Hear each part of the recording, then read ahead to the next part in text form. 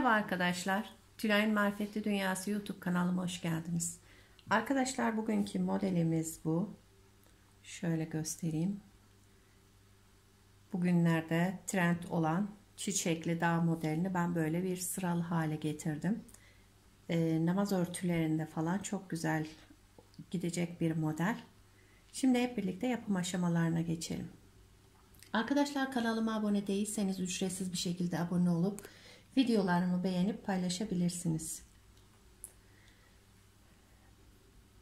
Evet, ben iğnemi takmadım. Önce onu takayım. Şuraya kadar bir zürafasını yapacaktım. Ondan sonra ip değiştirecektim. Onu ayarlayayım ben.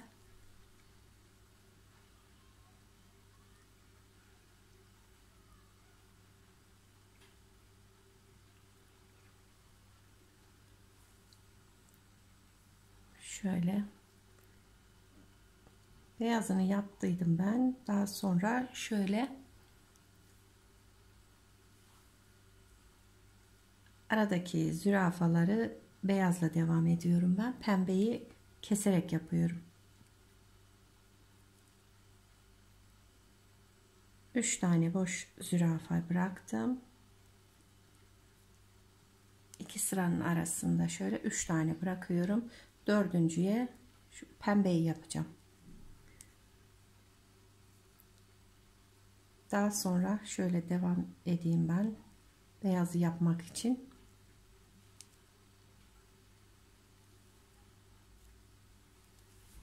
Evet, 3 şuna pembe yapacağım. 3 tane yine boş bırakacaktım.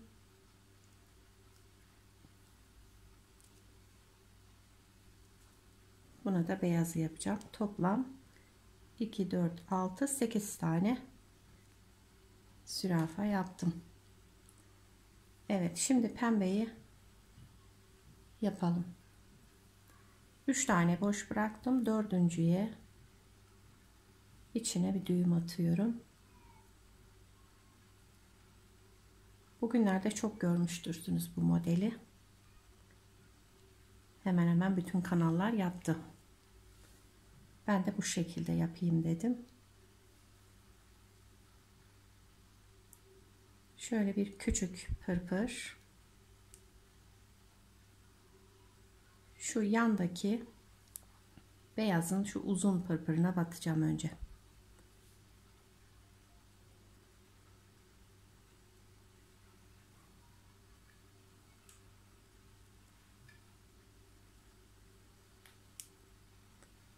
Tekrar şuraya şöyle gösteriyorum.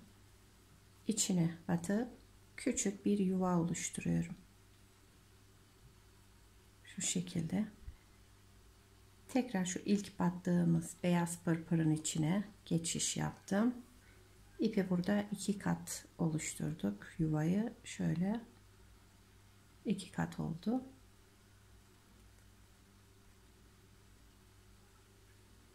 İçine batıp bir düğüm yapıyorum.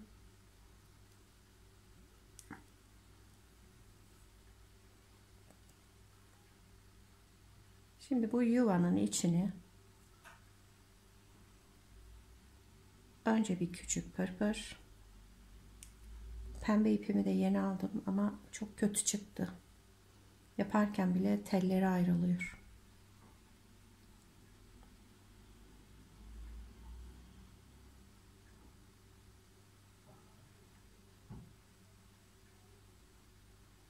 Bir tane büyük pırpır yanına. Bir tane yine küçük pırpır. Toplam 3 küçük, bir büyük pırpırdan oluşuyor çiçekler.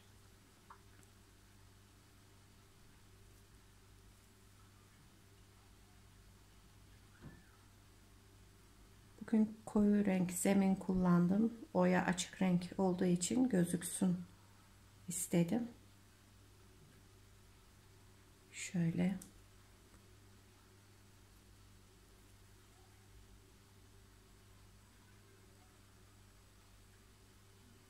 Bir tane küçük pırpır yapıp şöyle elimizle düzeltelim.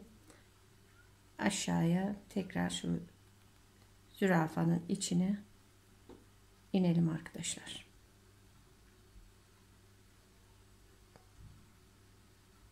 Şöyle düzelterek bakalım. Bunlar çok çekerek olmasın. Şöyle. Şimdi bir küçük pırpır yapıyorum.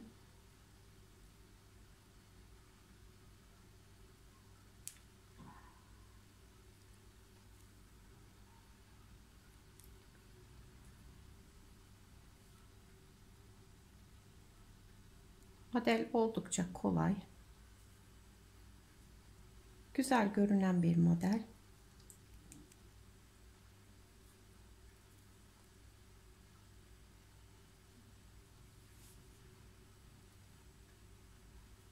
Bir küçük pırpır da yapıyoruz. Burada pembeyi tamamladık. Şu şekilde arkadaşlar.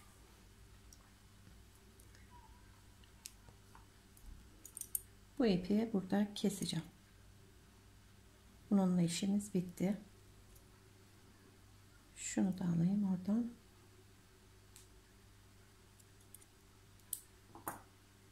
Evet. Bir sırada beyaz yapalım. Modelin başlangıcı tek çiçekten başladım. 2, 3 bu şekilde devam ediyor. Şöyle. Şimdi beyaza geçelim. Beyaz ipimi alayım hemen.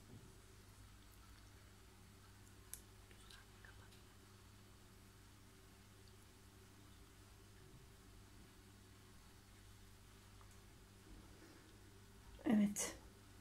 Burada ipim bitmişti. Şimdi yeni ipi takacağım. Eski ipi bu tarafa alıyorum. Arada 3 tane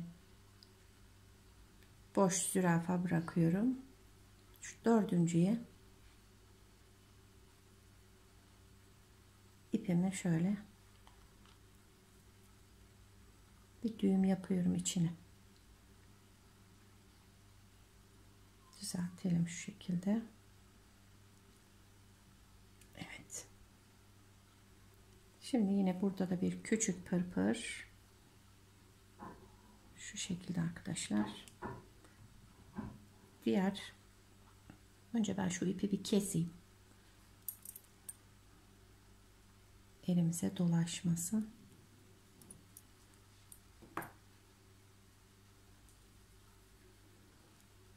Şimdi şu yandaki pembenin uzun pırpırına bir geçiş yapıyoruz.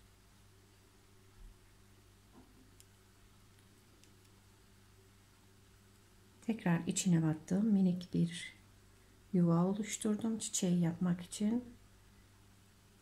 Tekrar pembe pırpırın içine döndüm. Şöyle ipimizi 2 kat yaptık. İçine bir düğüm yapıyorum burada. Şöyle bir küçük pırpır yaparak bir üste çıkacağım tekrar.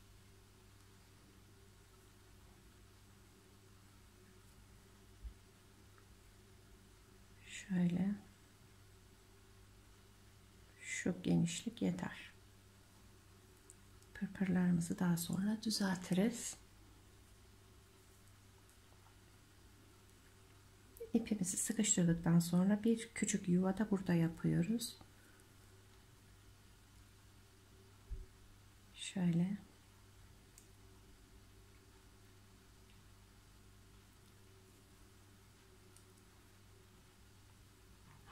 Tekrar içine batıyorum.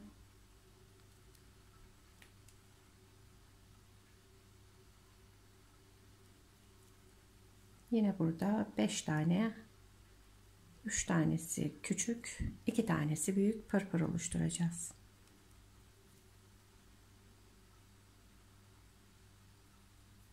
Şöyle arkadaşlar.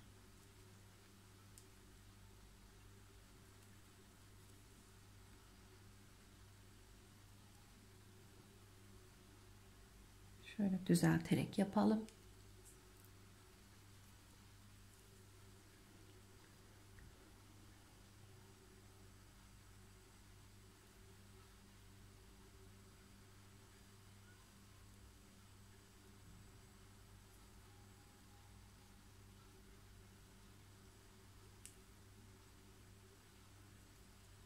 Bir de küçüğü yapıp aşağı ineceğim. Evet. Şöyle pırpırlarımızı düzeltelim. Üstteki pırpırlar bitti. Şimdi aşağıki yuvaya battım. Şöyle bir düğüm yapalım oraya.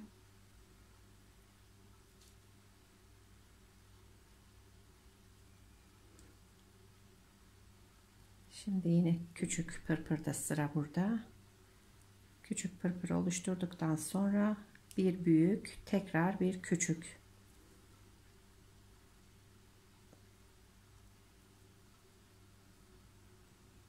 Şöyle. Bir tane de küçük yapalım.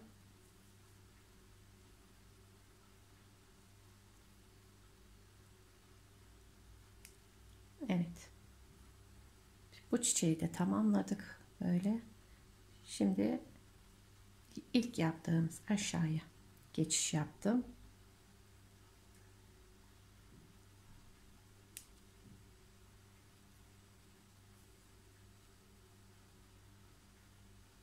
Burada da şimdi ilk olarak küçük bir pırpır, daha sonra bir büyük,